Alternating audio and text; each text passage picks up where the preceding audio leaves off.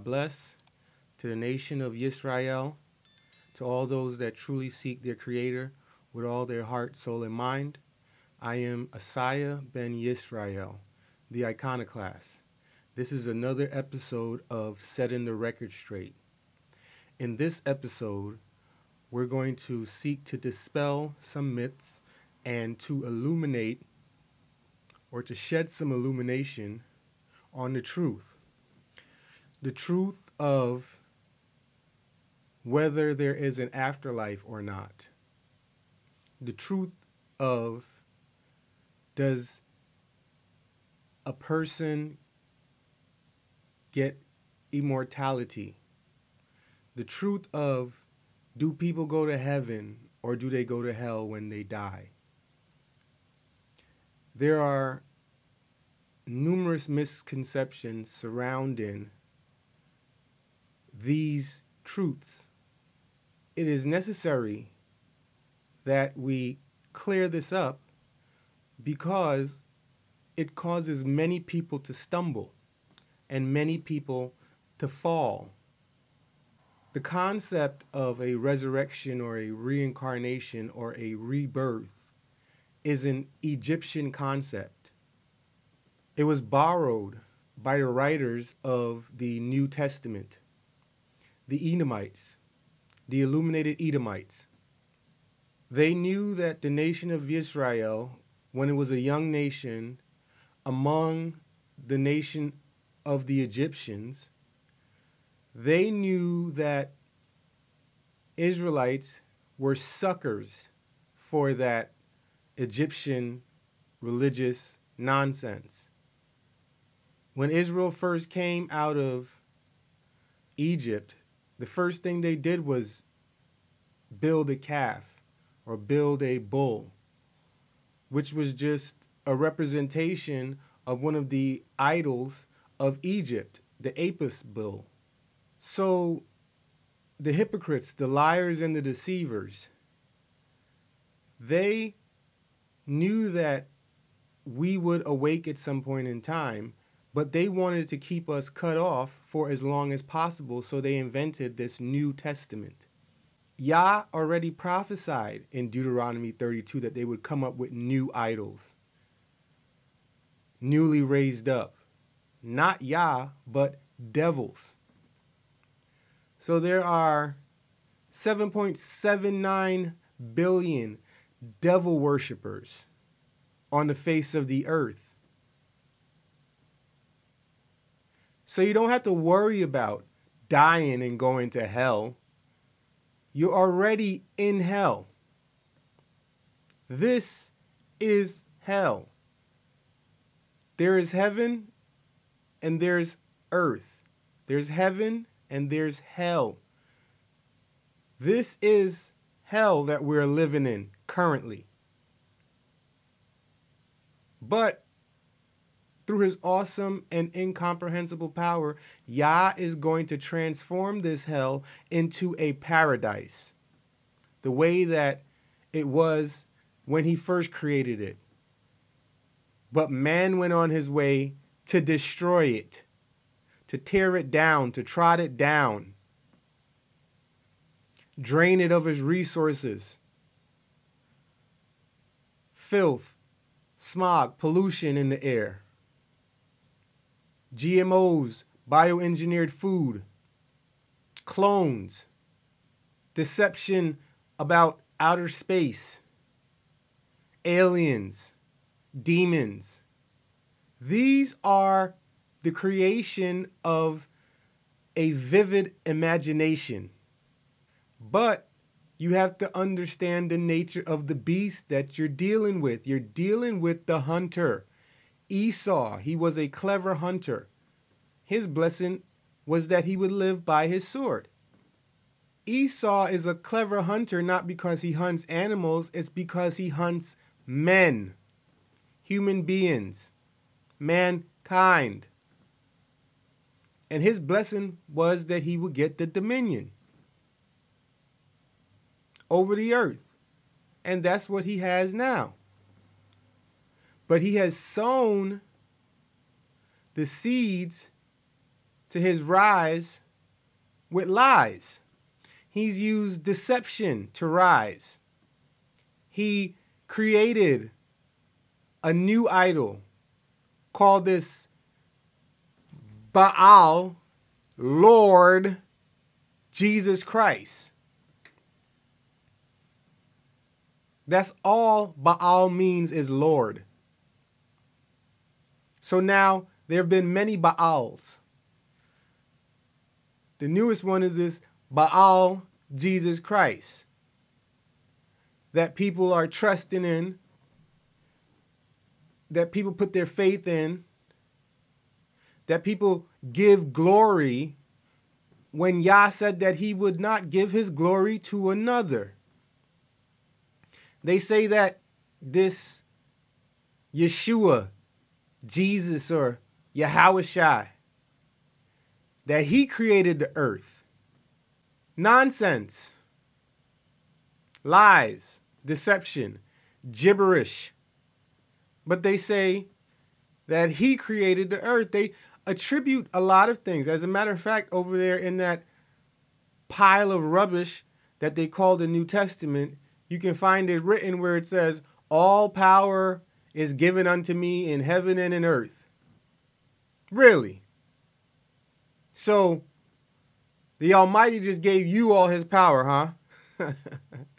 Delusional. You know, when somebody goes crazy, they start walking around talking about, I am a God. I am God. That's the first sign of a person that's lost their mind. They start saying that they're God. But in this episode of Setting the Record Straight, we're going to dispel this myth of the afterlife and the myth of immortality. So, without further ado, let's get into it. So, let's begin with Ecclesiastes 9, verse 1. In this chapter, the wisest man that ever lived and will ever live is pondering a common situation that happens to everyone, which is death. Let's hear what the wisest man to ever live has to say about death, life and death. Solomon says, for all this I considered in my heart, even to declare all this, that the righteous and the wise and their works are in the hand of the Almighty. No man knoweth either love or hatred by all that is before them. Verse 2. Solomon says, all things come alike to all. There is one event to the righteous and to the wicked, to the good and to the clean and to the unclean, to him that sacrificeth and to him that sacrificeth not. As is the good, so is the sinner. And he that sweareth, as he that feareth an oath. What is Solomon saying? He's saying that there's one event that transpires. One event that transpires whether you be righteous or whether you be wicked, whether you be clean or you be unclean, whether you sacrifice or you sacrifice not, whether you be good or you be a sinner. There's one singular event that happens to all. What is that event? Let's continue on and let's see if Solomon tells us. Verse 3. This is an evil among all things that are done under the sun, that there is one event unto all. unto all plants, fish, birds, mammals, reptiles, mankind. Huh? Yes, says Solomon. Also the hearts of the sons of men is full of evil. Ain't that why y'all in idolatry now? Ain't that why y'all worshiping the work of your own hands? Ain't that why y'all worshiping a man and calling him the Almighty? Yes, also the heart of the sons of men is full of evil, and madness is in their heart while they live. Yes, madness is in your heart if you think that a man can be the Almighty. You are mad. Bat, guano, crazy. And after that, they go where? To the dead. This is an evil among all the things that are done under the sun, that there is one event unto all. And after that, they go to the dead. You see that? Everything goes to the world of the dead, the grave. But lest you think that there's some type of activity going on in the realm of the dead, let's continue on and see what Solomon has to say. Verse 4. Verse 4. For to him that is joined to all the living there is hope. For a living dog is better than a dead lion. If you're alive, you have hope. If you're dead, you're dead. There is no hope. A living dog, right?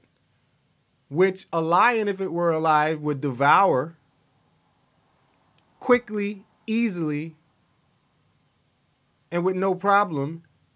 A living dog is better than a dead lion. What's the dead lion going to do? The dog might feed on the dead lion. What else does Solomon have to say about this singular occurrence that transpires with all of creation, all of mankind, all of life?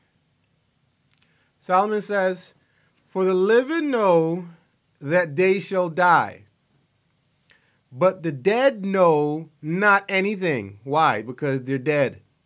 Neither have they any more a reward, for the memory of them is forgotten. Now, people. For the ones that think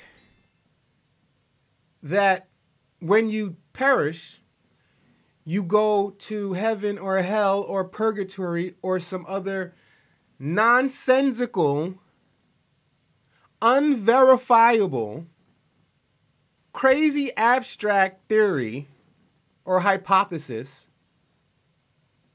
it says here clearly, but the dead know not anything.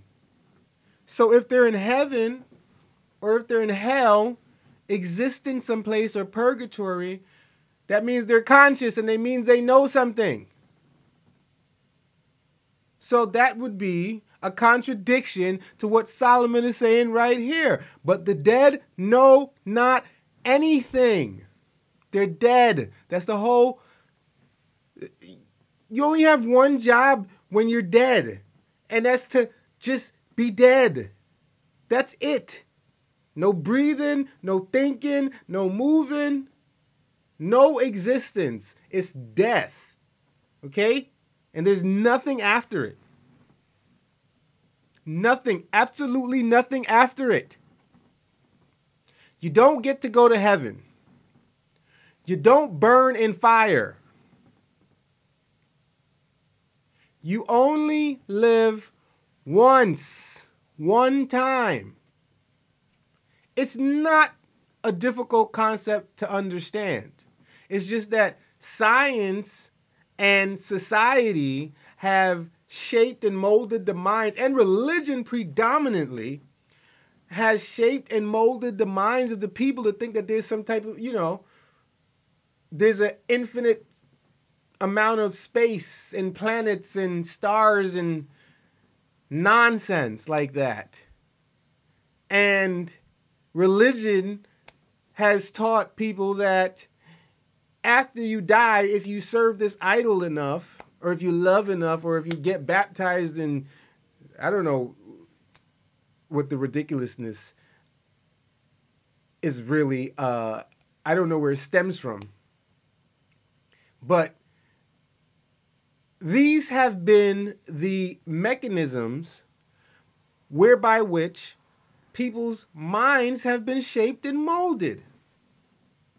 They haven't read and studied these truths for themselves. They've been told these things since they were a child, from roundabouts 4 or 5 years old.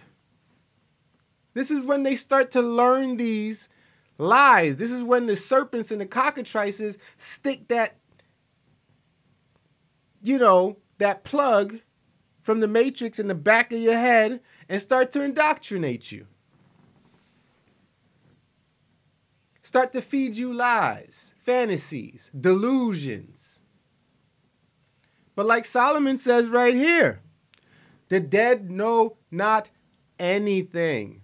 Neither have they any more a reward, for the memory of them is forgotten. Okay, so, but some people might say that the dead are going to come back to life at some point in time.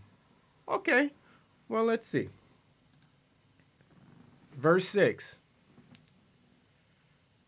Solomon continues, also their love and their hatred and their envy is now perished, done away with, gone, never to return.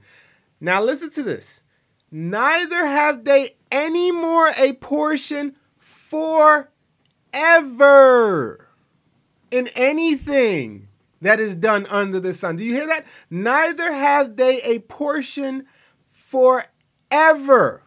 Neither have they any more a portion forever in anything that is done under the sun, which is in harmony with that they don't know anything. They're dead. They're the deadies. Now that's concrete. You don't come back after you die. Okay? Only Yah, He who creates, the fountain of living waters, the tree of life. Only He lives forever. We don't get to live forever. We don't get immortality. This is Egyptian nonsense and babble. But we are in Babel, the land of confusion. So everyone's walking around confused.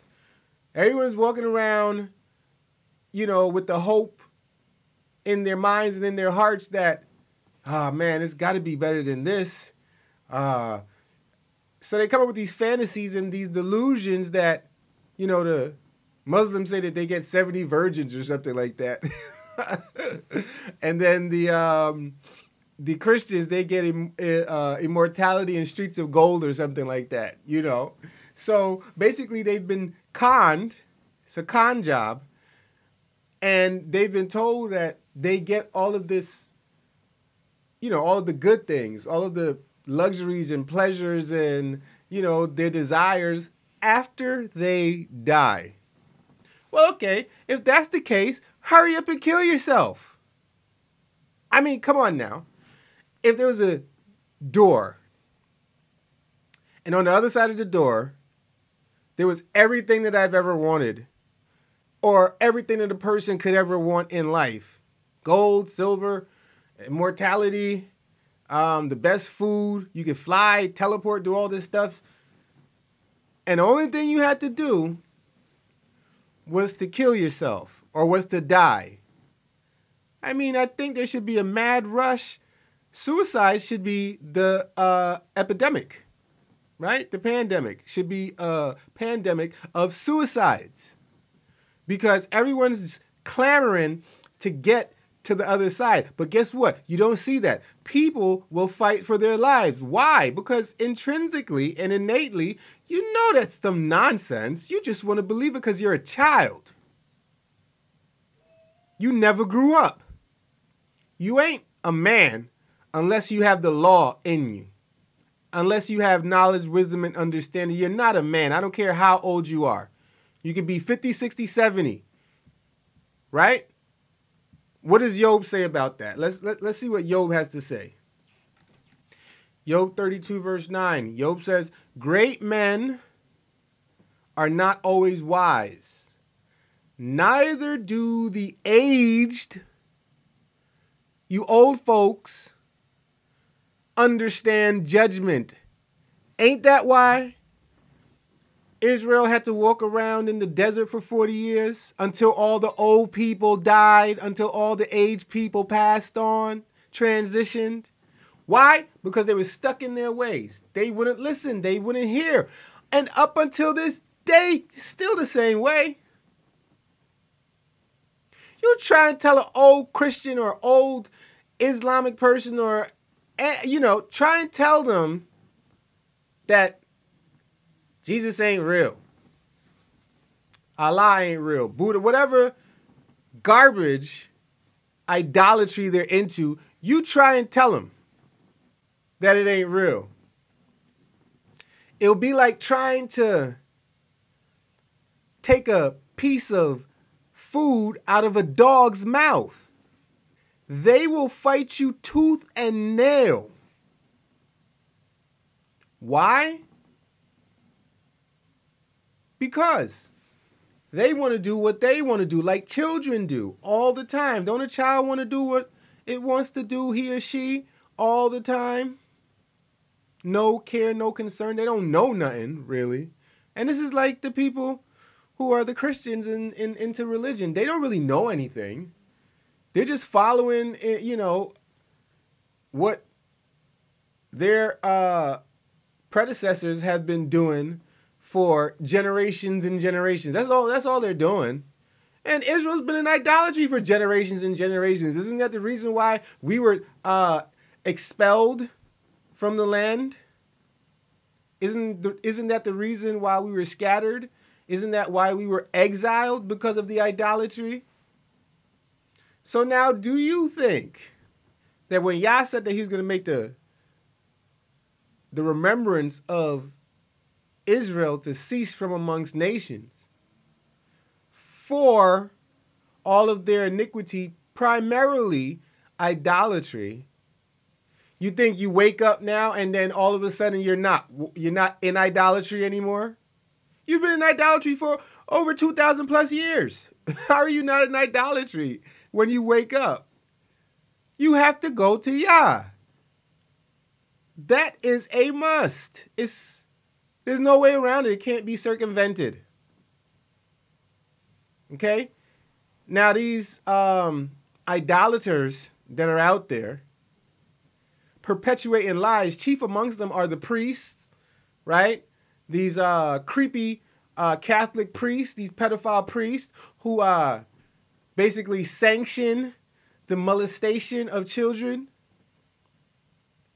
The pastors who do the same thing. Eddie Long is a name that comes to mind, but also commit adultery and, theft,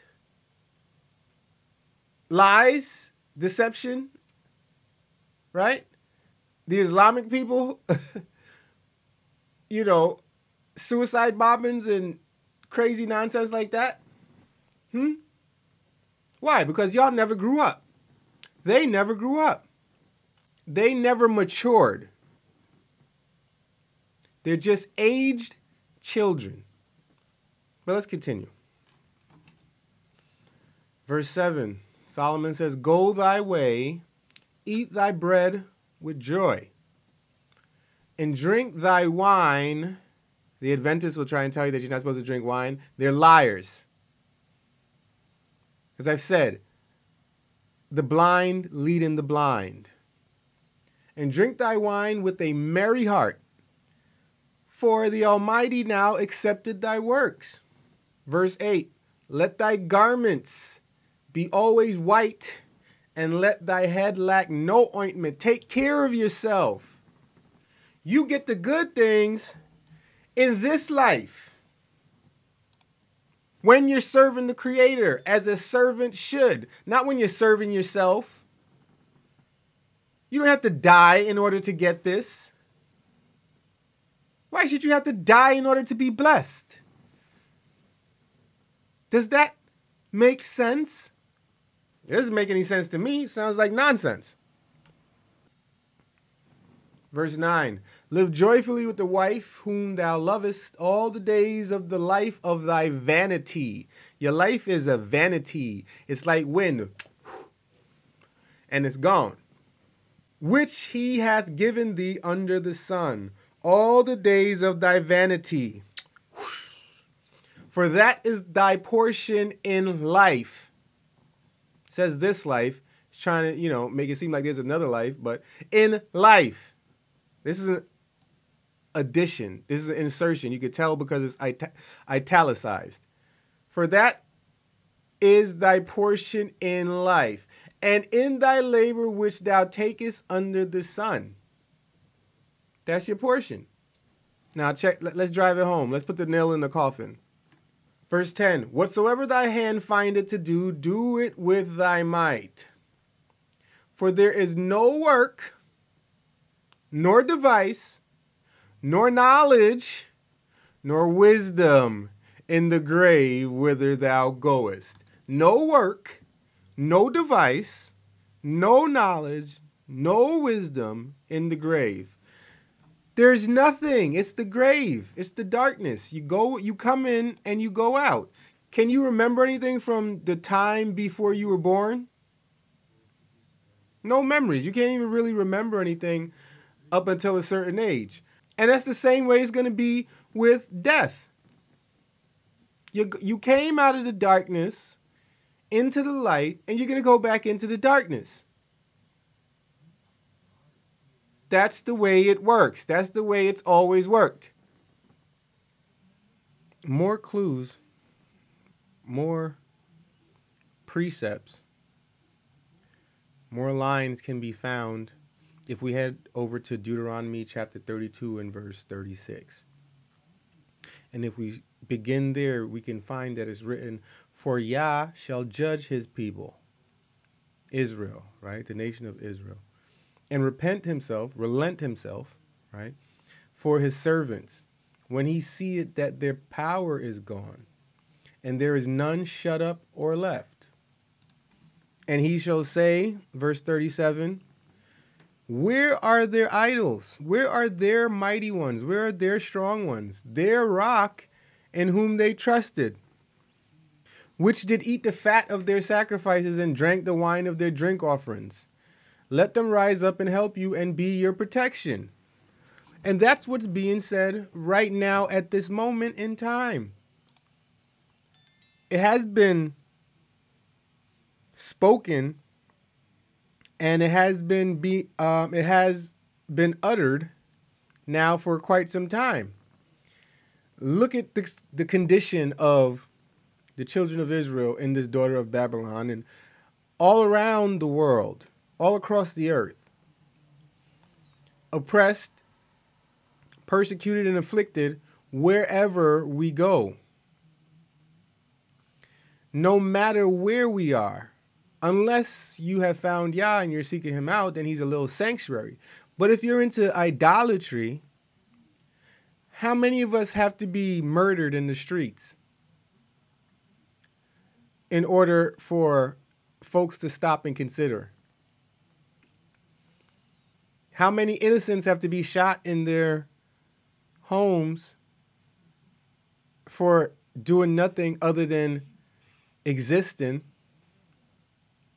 before we lay it to heart? How much more injustice and inequity do we have to face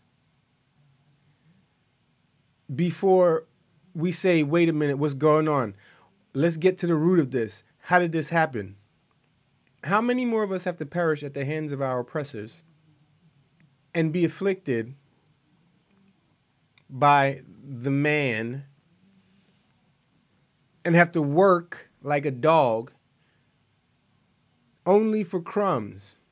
How many more and how much longer does this have to go on for before folks wake up to the truth? Where are your idols? Where is the Lord Jesus Christ? Where is he? Why he ain't saved Philando Castile? He was wearing his emblem on his chest, right? All these ones that get shot down and murdered, mistreated and abused, they have their idols. They carry their idols. They bear them. They have tattoos and they have jewelry and various inscriptions of their idols. But how come their idol isn't protecting them?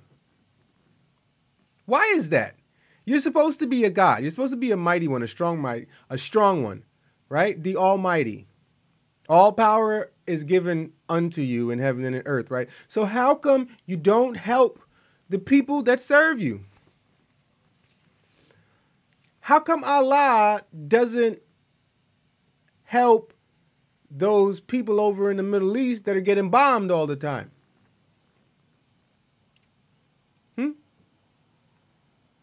Where's the deliverance? Where's the salvation with these idols? It doesn't exist. They're idols. They can't see. They can't hear. They have no understanding. They can't move. And the people that worship them are like them.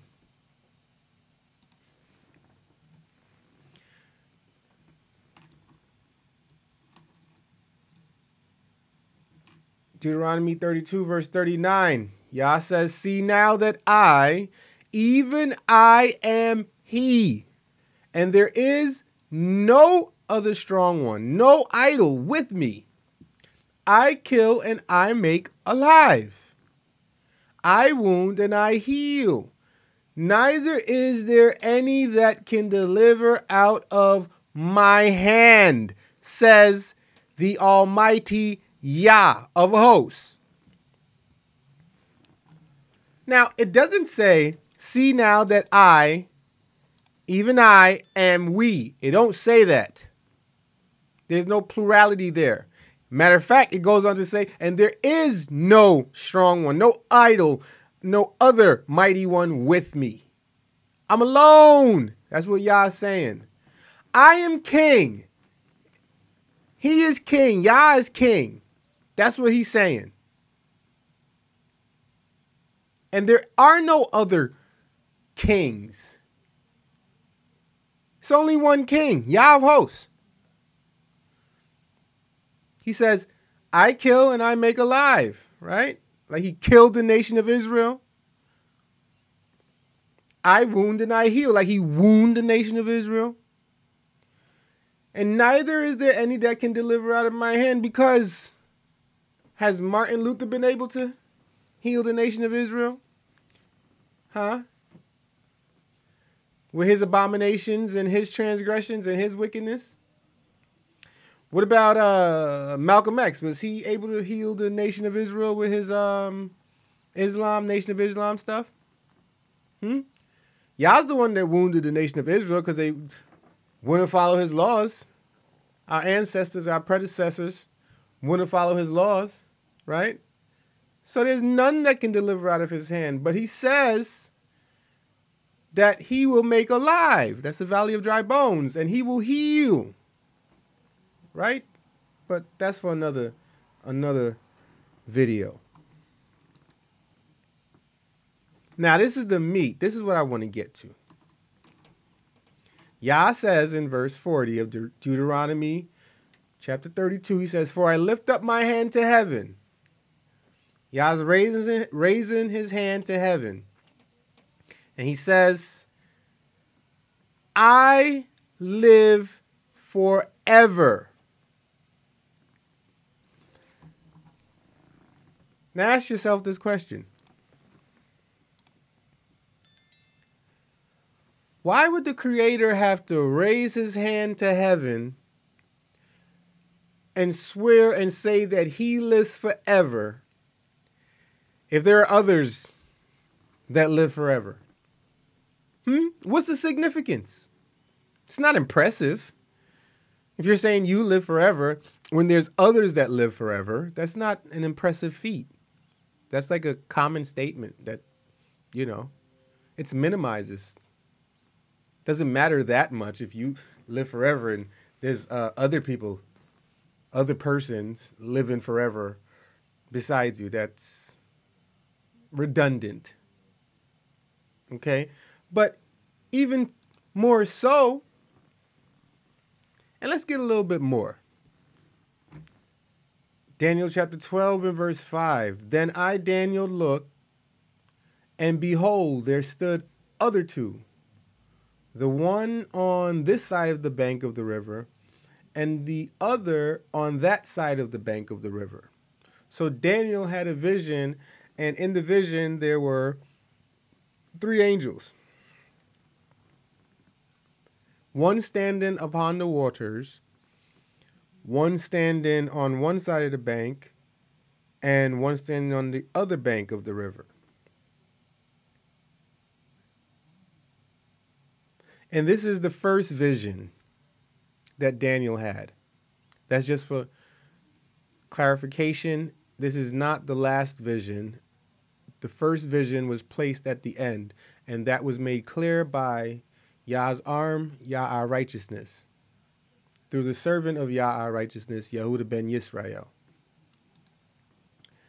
Verse 6, and one said to the man clothed in linen, which was upon the waters of the river, how long shall it be to the end of these wonders? So they're asking a question, right? How long?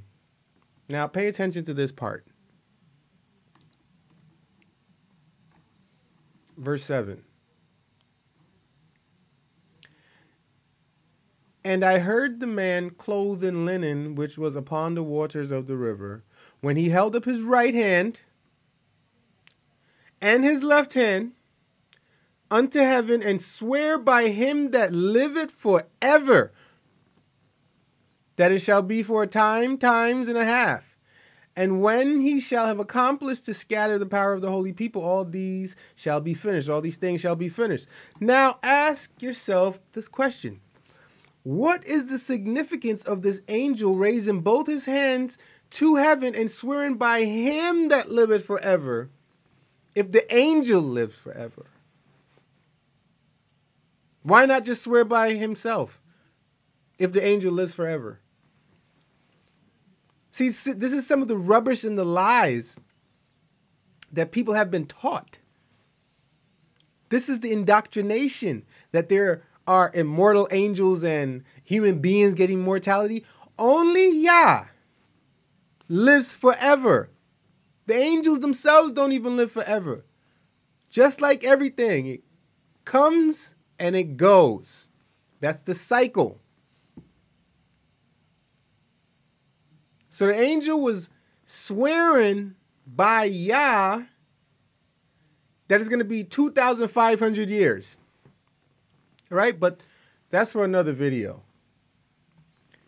Now, Yeshaya 57 verse 15. For thus saith the high and lofty one that inhabited eternity. Yah's the only one that inhabits eternity. He's the holy one, the set apart one, whose name is holy, whose name is set apart. So he's set apart. He's the only one that creates. He is he who creates, the creator, the Almighty. No one else has that title. No one else could carry those attributes.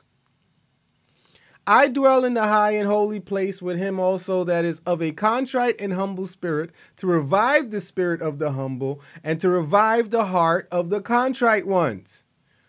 What does that mean? We all sin. We all sin. There's not one man that does good and sins not, Solomon said. So we all sin. But you have to be humble and contrite. Once you realize your mistake, you have to acknowledge it and you have to turn away from it. You have to be contrite. Those are the ones that Yah is seeking to make up his jewels. Another scripture, Yeshaya 44, verse 6. Thus saith Yah, the King of Israel. That's how you know there ain't no other king of Israel. It's only Yah that's the king. There's the governor and the high priest. But Yah is the king. And his redeemer, Yah of hosts. This is what Yah says. I am the first and I am the last. And beside me there is no strong one. So in this, Yah just said a lot. He just said he's the first. That means no one came before him. And he's the last. That means no one comes after him. That's simplistic. Very simplistic. And he says, and beside me, next to me, there is no strong one. What don't people understand? It's only Yah. It's always only been Yah. It's the creator. He who creates. There are no others. Everything is a creation of and by Yah. And only Yah lives forever. You do not get a second chance. You do not get a second life. This is not a video game in which you get multiple lives. They say that cats have 9 lives. That's a lie. And you know that to be a lie. Cats just escape death frequently, is really what's being said. You only live once. Why not make this life count and serve your creator, Yah of hosts? Why not serve him and get the blessings that come with serving him? I'll end with this. David says this in Psalms 19, verse 7. The law of Yah is perfect. Now, how do you abolish something that's perfect? How do you circumvent something that's perfect? Why would you want to do that? How would you do that? These are questions that you need to ask. The law of Yah is perfect, converting the soul. The testimony of Yah is sure, making wise the simple. Verse 8, the statutes of Yah are right. Rejoice in the heart. The commandment of Yah is pure, enlightening the eyes. Illumination.